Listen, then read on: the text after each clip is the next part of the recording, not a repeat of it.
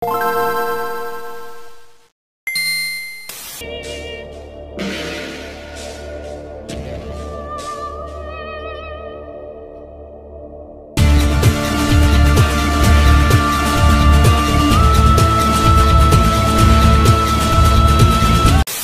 Cretaceous Balance Patch nerfed a lot of the top builds, but one of the builds that managed to get through unscathed was the Rodent.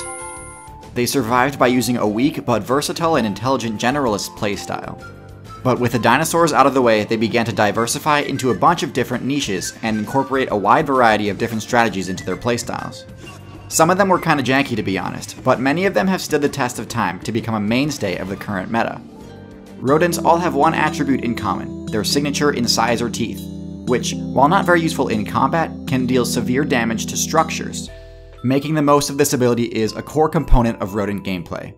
Rodents are on the weaker side when it comes to combat, and most stick to the evasive generalist strategy, relying on their intelligence stat and special abilities to remain competitive. Mastering this type of gameplay is difficult, but luckily their relatively short spawn time helps mitigate this challenge. Even though their bread and butter moveset is pretty consistent, there are several unique builds that stand out as particularly viable, so let's get into the tier list now. So bottom of the tier list is the Lemming, but not for the reason you might think. It's a common misconception that lemmings have such a low intelligence stat that the only thing they're good at is getting a big group together, jumping off the stage, and uninstalling. This isn't true, although to be honest, if you're manning the lemming, you might be better off uninstalling. But anyways, those Twitch clips are fake, don't be fooled. The actual lemming playstyle is only slightly more effective though. It revolves entirely around hoping that the Blizzard World event happens and creates the deep snow biome. If it happens, lemmings can use it as cover and build extensive tunnel networks through the snow. But if not, lemmings have zero defensive options and end up getting bodied left and right to the point where their player base drops hard until the next big snowfall. As we all know, rising global temperatures are making snow biomes disappear across many servers. And so this already pretty unviable strategy is becoming even less viable as the meta progresses towards getting wetter and more tropical. Moving on up the tier list, we have the Capybara. The Capybara is at an awkward place in the meta, in that it hasn't quite spent enough evolution points to actually get much use out of its bulkiness.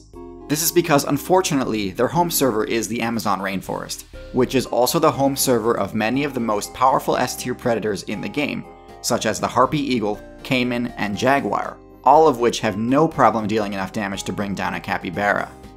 Their main method of defense is hiding underwater, which works against aerial builds like the harpy eagle, but is a pretty terrible strategy against the vast majority of predators in the rainforest. Anacondas, jaguars, and caimans all thrive in the aquatic biome, and hiding underwater won't do you any good against them.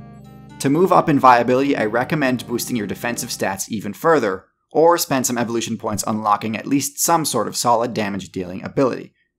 Also in D tier, I'm placing the Naked Mole Rat. The Naked Mole Rat is unique in that it's the only mammal to ever unlock the eusocial ability. But to be honest, as cool as that is, the Naked Mole Rat uses it quite poorly and doesn't really benefit much from implementing RTS tactics into its gameplay. Yes, Naked Mole Rats have a queen, workers, and drones, just like eusocial insects. But the only thing that makes eusociality such an unbelievably strong strategy is that it enables a group of individuals to achieve things that would be impossible alone, like taking down a huge boss, traversing a huge barrier, or surviving a catastrophe. You never see Naked Mole Rats doing something like this. It kinda makes sense why, while other eusocial creatures live on almost every single terrestrial server, Naked Mole Rats are confined to just a small area in Africa. Sure, they do have the coveted cancer resistance ability, but spending points to unlock an extremely rare power that benefits the individual makes no sense when playing as a eusocial colony. Your abilities should serve the colony, not the colony's units. The one impressive thing they do achieve is creating a large base, but there are other rodents who do this better, like the next contender on this list. Jumping up to C tier, we have the Beaver, one of the most well-known builder classes in the entire game. This is where it becomes important that a rodent's teeth deal high damage to the environment. Beavers have iron-reinforced teeth that can be used to bring down trees. This isn't optional, by the way. Like all rodents, their teeth have a passive regeneration ability that mitigates loss of durability, but this also means that if they don't continuously use them, they'll eventually become overgrown and deal damage to the user. Anyways, the resources they gather are used to construct dams in rivers. This serves as their home base and main method of defense. Once fully completed, it works great, but the strategy does have its drawbacks that keep the beaver out of the higher tiers. For one, beavers are very vulnerable while their dam is still under construction. They have no good method of defense if they're caught in the open. Even their iron teeth don't deal enough damage to truly deter a predator. And carrying large amounts of mats through the woods makes stealth very difficult to maintain. Beavers also don't have much recourse if the river their base is located in freezes and becomes uninhabitable, as they only get a mobility bonus in liquid water. In B tier, we've got the prairie dog, the rodent that does social play the right way. Like lemmings, they create elaborate tunnel systems, but unlike lemmings, they do it in the ground, which is permanent, instead of the snow, which is transitory. They aren't eusocial. Each prairie dog is an individual player with free control. But they do all work together to protect each other by keeping watch and using team chat to warn each other when a carnivore player is nearby. They have no other defensive abilities, but somehow this strategy makes the matchup nearly impossible for builds like the coyote and hawk to actually catch them. It doesn't do the greatest job against stealth though, so owls and snakes can still be problematic for them.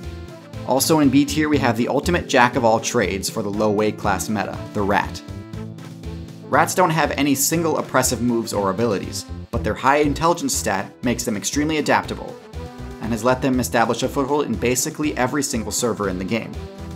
Their ability to function in a wide variety of diverse situations makes them a nightmare for new players to deal with, and their rodent teeth allow them to bypass barriers that would be impassable for most builds. Rats rose to popularity in the meta because of their ability to stow away on the ships humans used for fast travel, and then wreak havoc on islands that they stopped at. Island metas are always more casual, and the players there tend to have a lot less matchup experience than mainland builds, and so they are easily defeated by experienced and adaptable invasive builds like rats.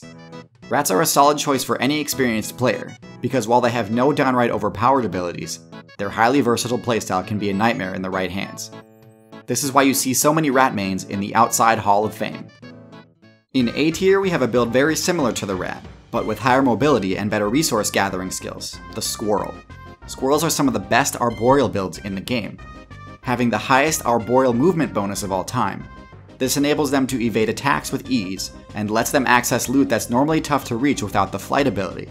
But beyond that, they also have a uniquely strong matchup against humans. I've got Outside's best lore specialist here to tell you about it. Hey guys, so whether you expected it or not, squirrels are one of modern man's greatest enemies. They can chew through electrical wires and cables with ease, and they love doing it, which makes squirrels the most frequent cause of power outages in America. They're capable of infiltrating power stations by tunneling beneath them, and then they'll bypass plastic animal guards with ease, squeeze through small spaces, and chew through whatever wire insulation they come across. Just one single squirrel in 2015 knocked out a substation in San Francisco that shut down power to 45,000 homes. So if you want to learn more about what these ferocious little creatures are capable of, come and check out my video next after this one. Now the top tier rodent is unique in that it's the only purely defensive based build I've ever rated as top tier. The porcupine, a build with such a high defense level that even the most powerful predators in the game have terrible matchups against it. The quill ability deals damage to any player whose attacks make contact. This is just hilariously effective against builds that rely on the move bite or swipe to deal damage.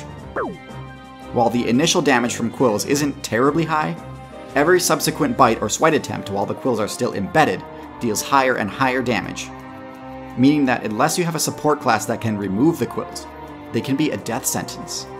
They have remarkably high lifespans because of this, so if you're looking to play as a class that can do basically whatever it wants without worrying about attacks from most of the cast, Porcupine is your best bet. The only things that can really pose a threat to them are disjointed weapons and projectiles. But overall, Porcupines are one of the most well-protected builds of all time. Normally I'd recommend maybe relocating some of their defensive stats towards intelligence, but in this case it seems that their mid-level intelligence, low mobility, and low stealth do the job just fine. In a lot of ways, having a high intelligence stat is crucial to surviving in the current meta. But for some things, having a high level of experience is no longer required, like, for example, web design. Squarespace's intuitive website builder means you don't need to have any experience to create amazing looking websites. Squarespace enables you to create beautiful websites that can showcase your work, sell products and services of all kinds, promote your business, and much more. Whatever you want to make online, make it with Squarespace. Head to squarespace.com/tierzoo for a free trial.